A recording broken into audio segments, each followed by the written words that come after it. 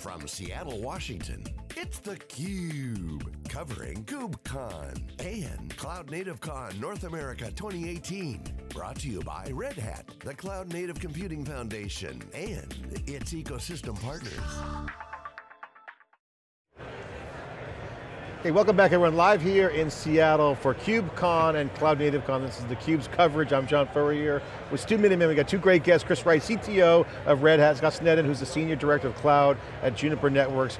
Breaking down, winding down day one of 3 days of coverage here.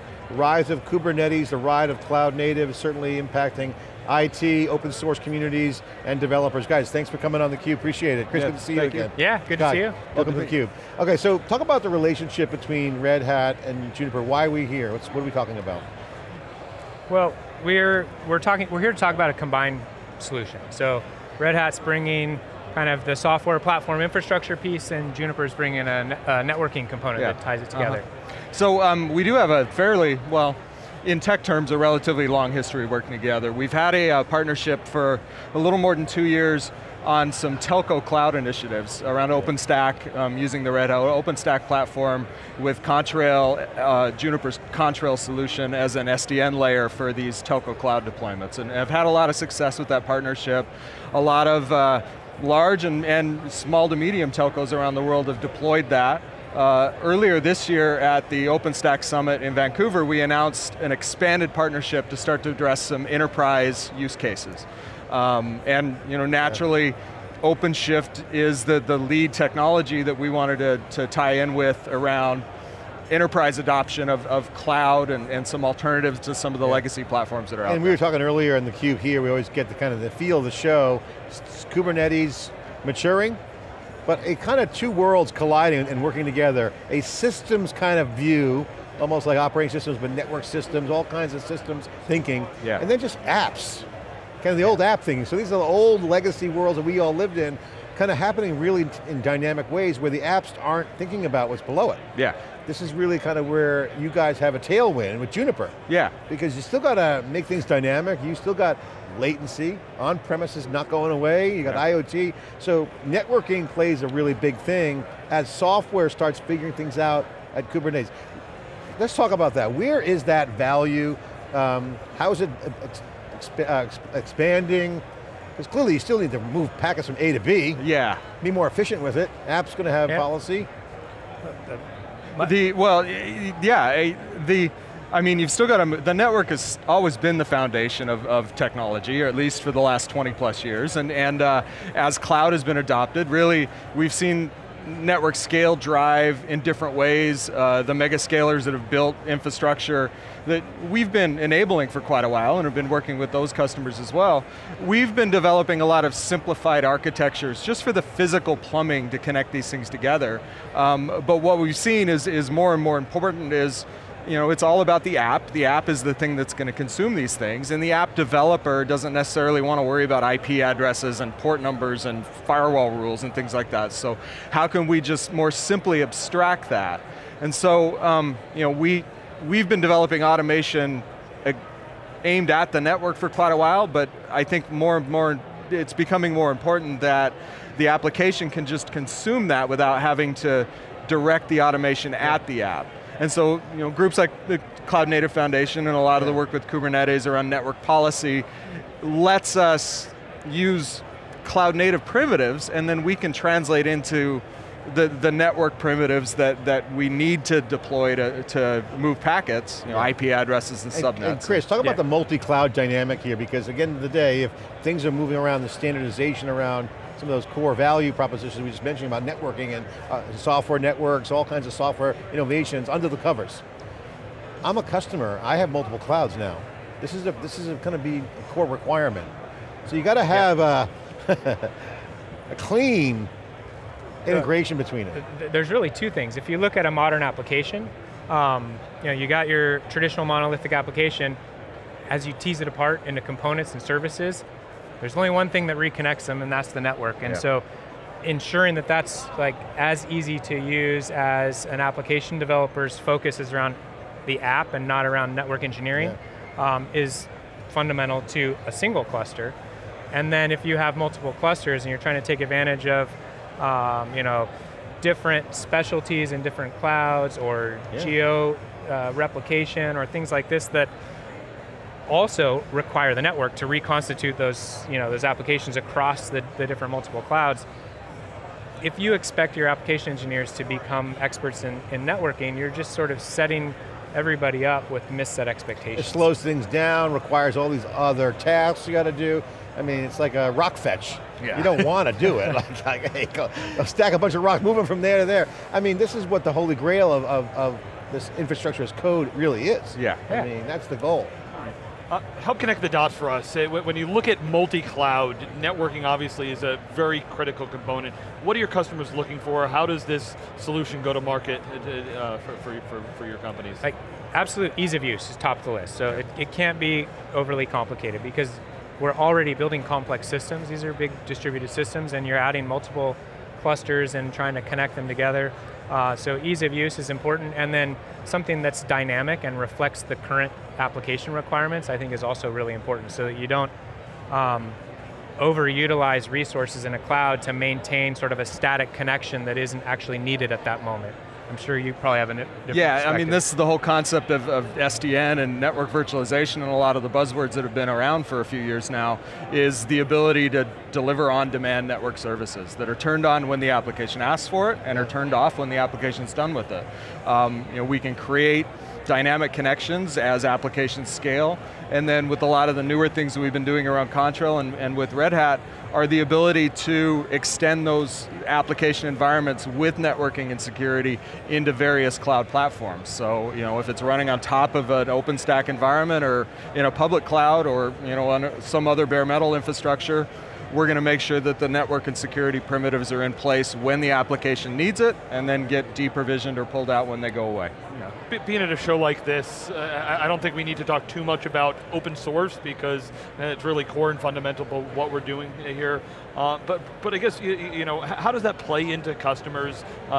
We've been watching the slow change in the networking world. I'm a networking guy by background. I say used to measure changes in networks in decades. Yeah. And now it feels like we're moving a tiny bit faster. A little bit. What are we seeing as? Well, I mean, the history of openness and networking was the IETF and the IEEE and standards bodies, right? Yeah. How do we interact? We're going to have our little private playground, and then we'll make sure at a protocol layer we can interact with each other, and we call that openness.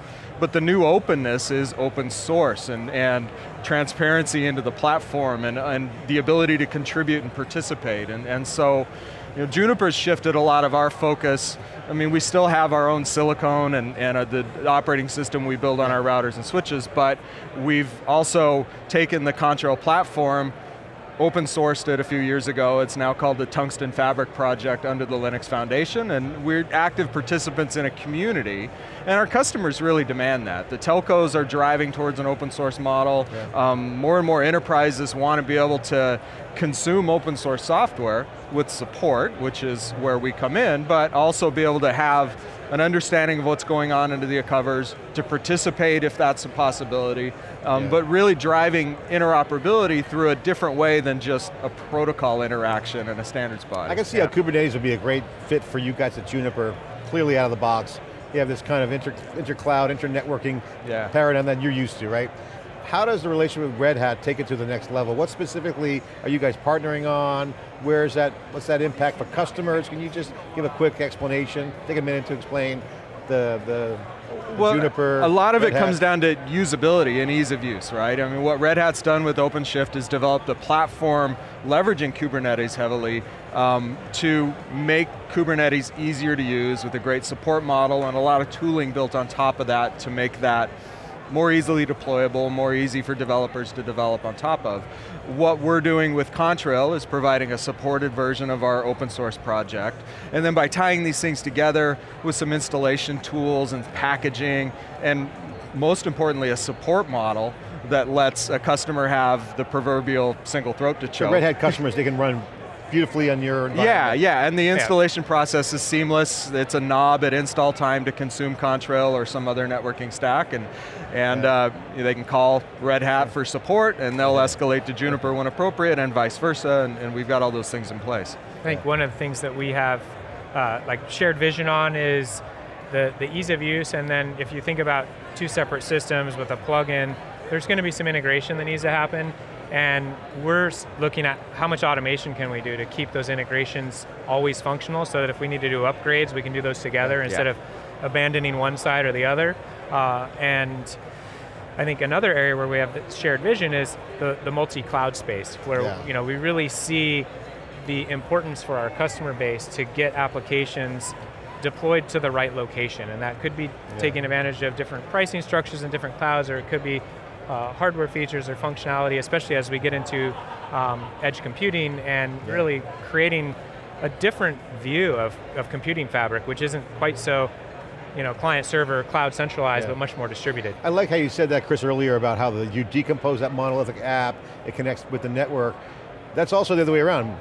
Little pieces can come together and work with the network and then form in real time, whether it's an IoT data coming into the data center or pushing compute out to the edge. You got to have that network interaction. This is a real cloud native evolution. This is the core. Yeah, and I think another piece that we haven't touched on as much, Scott mentioned it, was the security component. Yeah. So explain that. Again, as you decompose that application into components, you surface those components with APIs. Those were internal APIs.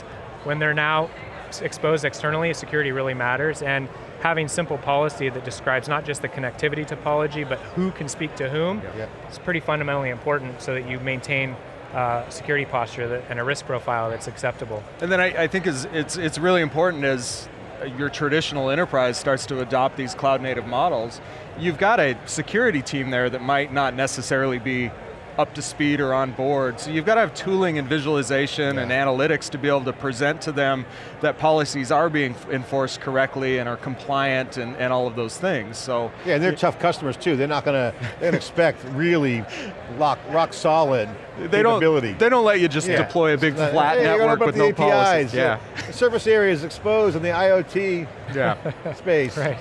Yeah, you got to nail it down. Yeah, absolutely. And so, I mean, that's a lot of what we're bringing to the table here, is a lot of Juniper's history around developing security products. Take a minute to explain. I want to give you some time to get a plug in for Juniper. I've been following you guys for a long time. Junos back in the old days, Contrail. Juniper's has had a software, big time software view. Yeah. Explain the DNA of software at Juniper. The early days of Juniper were, we weren't the first network vendor on the market. There was already somebody on the market in the mid-90s that had a pretty solid stronghold on carrier and enterprise networking. We had to come in with a better model, right? Let's make the box easier to use and simpler. Let's make the interface a little more structured and understandable.